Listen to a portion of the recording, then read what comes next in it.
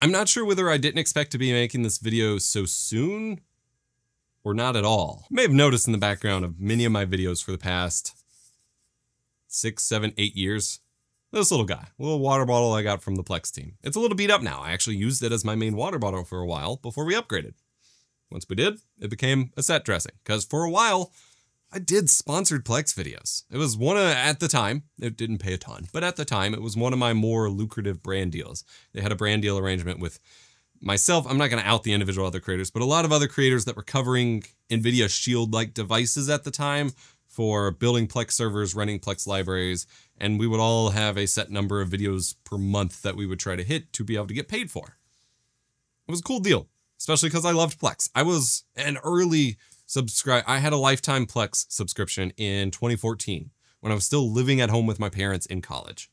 I had started ripping my own media. I was making lots of videos about it at the time, and Plex was this perfect solution to just run on a spare computer and stream that media elsewhere in my home so that my family could watch it on the TV in the family room and all kinds of stuff. It was the perfect product at the time. The scene evolved rapidly. We got lots of devices to run it. We got lots of smart TVs, and the scene changed dramatically. But it all kind of came to a head in 2019, where I burned a bridge with Plex. I basically deleted them as a sponsor, and they paid me for it. In 2019, this was very close to the end of the year, late September. It was one of the last videos I filmed that had my cat at the time in the background, who passed away before I even finished editing the video. That sucked. Not Plex's fault, just to be clear. But I had filmed a video reacting to some news that Plex was starting to integrate with more streaming services, that they were going to offer streaming media that was legitimate, not ripped by you, in the software. And I saw this as a major red flag. I spent some time. I actually held my video for it for a while, which is part of why things kind of unfolded in the timeline that they did. I held my video for a while and really kind of sat with it to decide how I felt about it. And ultimately, I came away from that news feeling like things were about to change, not for the better. That Plex was going to start making moves that did not benefit the home streamer, the home media ripper side of things. I truly believed that. And I expressed that in my video. I was like, hey, I hope this is not the case, but it looks like Plex is trying to be more of a for-profit kind of bigger company. They're going to try to go legit. They're going to start integrating features that try to pull you away from just managing your own media, however you might be acquiring that, wink, wink, into more quote-unquote legitimate things. And we saw a lot of that end up happening. That video was not well received. On top of very clearly, like, Plex paid me for that video. I turned it in. I got a video game or a couple dinners worth of money for it. And then obviously I never heard from them again, which is, I knew what I was doing. That's fine. I have another sponsor to burn soon in a similar regard. But I made that video. I was not happy making the video, but I felt in my bones like something was going to happen in that way. And that video was not well received. I had tons of comments saying that I was just looking for controversy, that I was too cynical, that I was grasping at straws or whatever, that there's no sign that they weren't going to keep supporting the home lab enthusiasts kind of thing for the most part. And I had hoped that was true. And for the first couple of years, it felt that way because we ran right into the pandemic where suddenly everyone was at home. Everyone was diving into physical media more and managing their own libraries, and they introduced the Watch Together feature and things were looking pretty great. But in the background, they were still doing a lot of these things. They were integrating more streaming services from publishers. They were releasing more cloud-based tools. They had a title integration for a little while, and then that went away, which made a lot of people mad. And they continued making these steps where the improvements were not for the home server Plex running people, but for people who would use their app as yet another streaming service or like a hub for streaming services, it felt like their goal was. And we waited and waited for better H.265 and AV1 support. We waited and waited for functional subtitle support, because for half the movies you ripped, if you had subtitles on, suddenly you had to transcode the video instead of direct play, and it was just like impossible for 4K HDR videos. That was kind of the breaking point for me.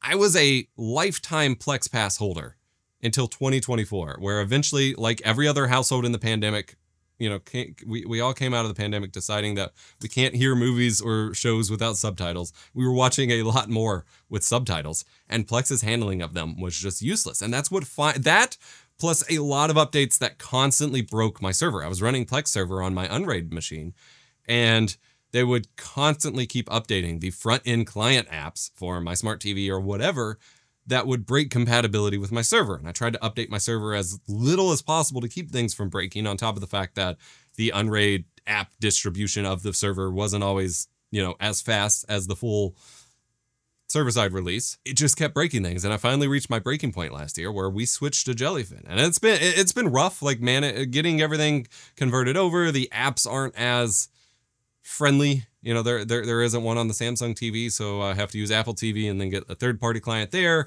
And there's been some quirks with the library management, but subtitles are way better supported. Stability is infinitely better. And the past 6 months have seen a lot of bad decisions from Plex. That at this point, I think Plex is going completely anti-user for their users and kind of living up to everything that I was worried that they would do. First, they announced that they were ending the Watch Together feature, that we're not in the pandemic anymore, so people don't need to watch movies together anymore, so we're not gonna support this feature. Just taking a feature away, which made little sense and made a lot of users pretty mad. Apparently, a lot of people really use that feature with no real justification. And these kinds of changes make less and less sense the more you dig into how Plex works. If you are unfamiliar with Plex, if you're coming into this and being like, I just heard about it, I want to take a look at it, what's going on, which, by the way, goodbye. Plex is a piece of software that you run on a computer where you set up a couple library folders like movies, TV shows, anime, whatever, and it will allow you to organize all of that media, set up different users, so you, just like on Netflix or Hulu or whatever, so that you can track who has watched what, and then stream that to other computers or devices in your home. And then if you set it up real fancy and have enough hardware, you can start streaming it over the internet to your family members or to yourself out of the house on vacation or something like that. That is what it is. You are not using their cloud services to store your media and stream it. You're not using their resources for anything beyond a basic like DNS lookup for your account, because everything's account-based now. You have to sign in, and when the sign-in breaks, your entire Plex server goes down, which was another frustrating point. That kind of was my breaking point last year. But like, you're not using their services to run your server. It's all your hardware. You're responsible for all that. So when they make a change like removing Watch Together, it feels like it's supposed to be some sort of profit-driven thing, but they're not paying for that at all. Not the traffic, not the hosting, not the transcoding. They're not paying for that. So that was starting where I was like, okay, Plex is really going to start going downhill soon. I think this was earlier this year or late last year. And then they released a new iOS app for update for their iOS version, which a lot of people were really excited for a couple of the features for. And then immediately to them, it felt like the worst case scenario for a new app. Features were missing. Functionality was downgraded. It was an outright disappointment. And then just this past week, they announced that you will have to have a Plex Pass subscription in order to stream media to people outside of your home. Now, in a vacuum, on its own, I'm not sure I would disagree with this. Yeah, okay. If you want to do this, especially for a feature, people running their big Plex libraries with hundreds of people streaming from it with multiple GPUs that everyone was making videos on right before 2020, it's all piracy. Like, even if you bought all the DVDs yourself and ripped them, sharing them with dozens of friends, that is piracy. That is breaking the law, the rules. Like, it's one of those things where everyone does it to a degree and no one's gonna tattle on each other. But like, you gotta recognize that that's a problem for a company that wants to run a profitable business off of this. Like, obviously that's a problem. And like, if you're going to do that, that kind of extra functionality kind of makes sense as a paid feature.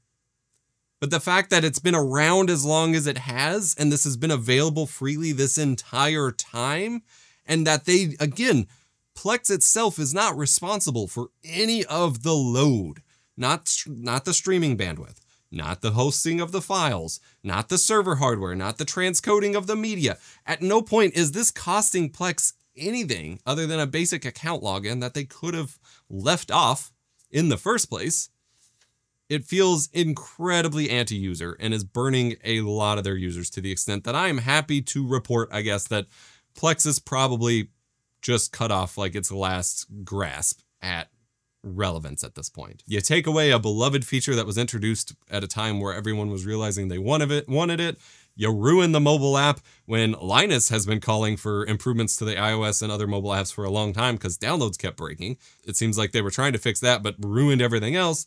And now you're taking away a core feature that tons of your user base, paying or otherwise, wanted and putting it behind a paywall. It sucks. It sucks to see something that you supported for so long and that was such a force for good in this space go so wrong. It's also kind of vindicating. Everyone thought I was crazy when I was like, hey, they're going to start doing this stuff soon. Sure, it may have taken 5 or 6 years, but they've been building to it this entire time since they started making those changes. Jellyfin is great. I want to say that. Jellyfin is not perfect. Like I said, I have some weird issues with it pulling up duplicate shows or looking up shows kind of funky. The UI and some of the apps is a little messy, but it's free, it's open source, it supports all of these things freely. It will basically never charge you a dime. You might have to pay for some of the client apps at some point if the devs need to make that up, but that's fine.